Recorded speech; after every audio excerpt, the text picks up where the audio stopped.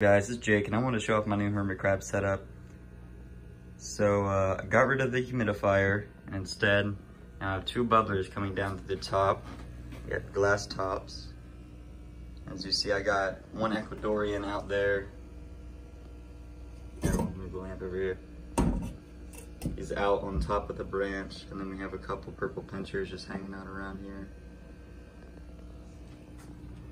Anyway, and then we have my boy Asta, who's just hanging out. But I'd like to just show the humidity right now. It's a little bit low, but it's normally around 80-85 with the bubblers. So I have crickets in there for them and some other assorted foods like crushed almonds, cashew powder. Here's their shell cave that I made, all the bigger shells on top and various little shells underneath. And they just go in there and pick out whatever shell they want.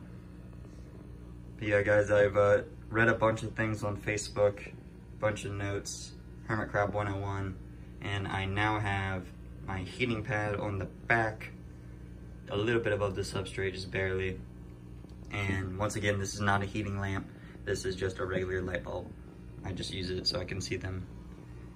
Alrighty, thank you guys so much for watching. There's another purple pincher and his green shell just hanging out. And you see the Ecuadorian back there, looking majestic. Thank you guys so much for watching. I hope you have a wonderful day. And if you like this, please leave a like. Later.